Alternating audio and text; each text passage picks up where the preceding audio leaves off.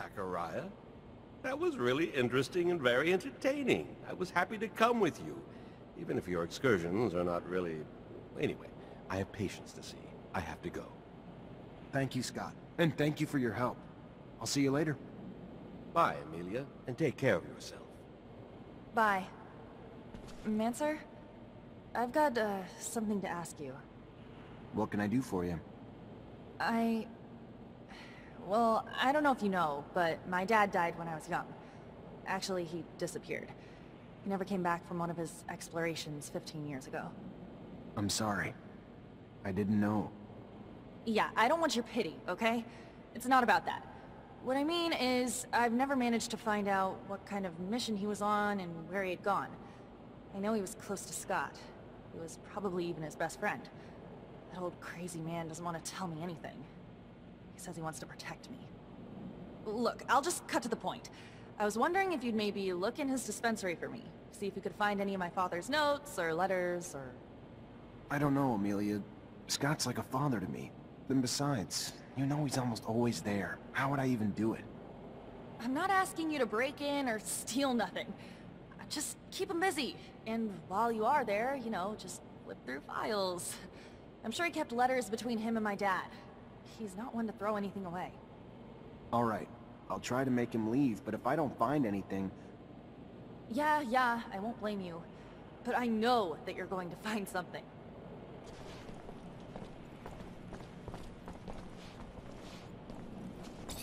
Hello, Mancer. Hello?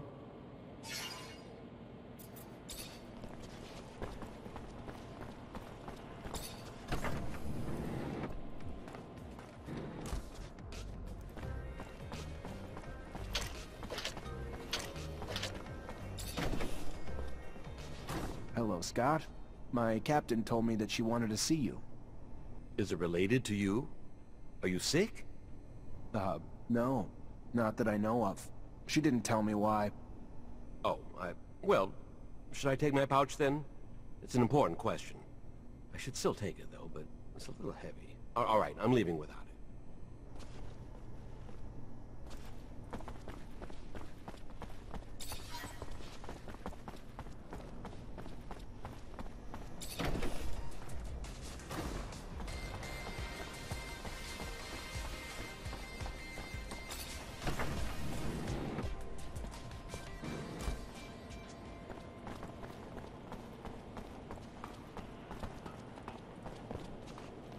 Hello, Mancer. Hello? I found some of your father's letters. I knew it. Tell me. Most of the correspondence was friendly. They were very close. However, there was some tension between them over time. Some letters gloss over an expedition that they had done together, but what surprised me the most is when your father talks about a boy who was actually Scott's son. The last letter I found is a bit bizarre. I didn't really understand what he meant. What did he mean? Do you remember? Your dad begged Scott to stop the madness, warning that his wife's divorce was only the beginning of what he would lose if he couldn't face the truth. That it was too late for his son. He seemed to think Scott was on the verge of self-destruction. It's true that it's rather mysterious. Scott, a son. Did you know?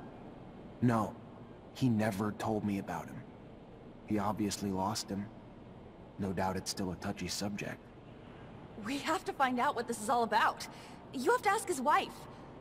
Did my father really mean to interfere in his family drama? Maybe that's why he disappeared? Please, Zachariah!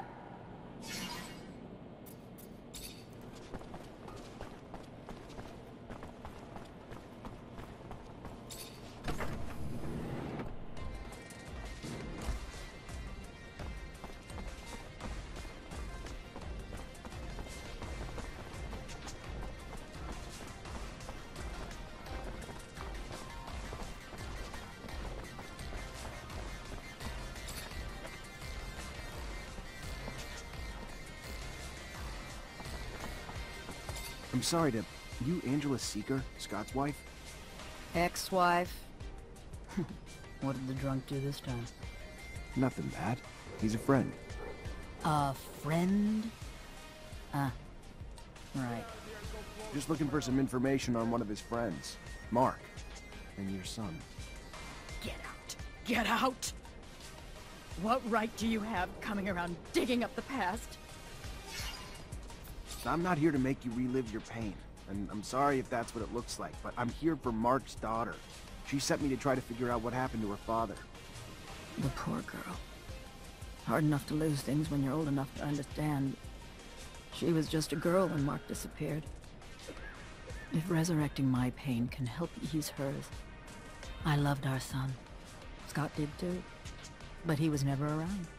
He was too lost in his research, lost in the dream of making the discovery of the century, of becoming a hero in abundance. Then, one day, our son started to show signs of mutation. When Scott noticed them, he lost it. He tried to hide him as he desperately dove back into his research to find a cure. With Scott gone all the time, I turned to Mark for a shoulder to cry on. Told him what was going on. So Mark tried to reason with Scott. But you could never reason with him. He always thought he knew more. Then our son was arrested and Scott and Mark just took off on some crazy expedition. Left me alone to deal with it all. So I filed for divorce. I was alone anyway. Then they came back, with nothing to show for all the damn time they were gone. But that didn't stop Scott. No, he just dove deeper into his work. And when Mark disappeared, I was sure it was because of another one of Scott's crazy missions.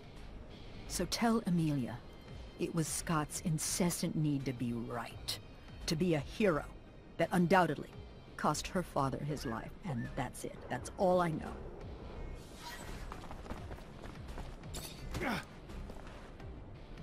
Hell, I can feel for what the old man's been through. I've known some folks myself who went through the same thing. Terrible.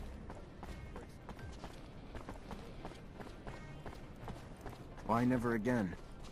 Because they sterilize families who've had a mutant, to make sure they don't have no more.